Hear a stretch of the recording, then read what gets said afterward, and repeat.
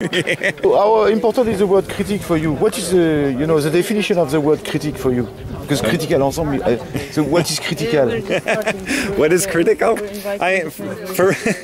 For us it's about, I use it in the sense of critique, and that is trying to make a systematic description of various systems and processes. That's what's critical to me. Dysfunctions. Sometimes dysfunction, but not just dysfunctions, the functions as well. To try and really be systematic, to figure out how does the system work. So it's a mechanic, it's looking at the mechanic.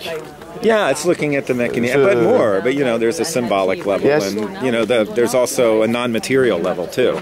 But I don't connect pleasure and critical.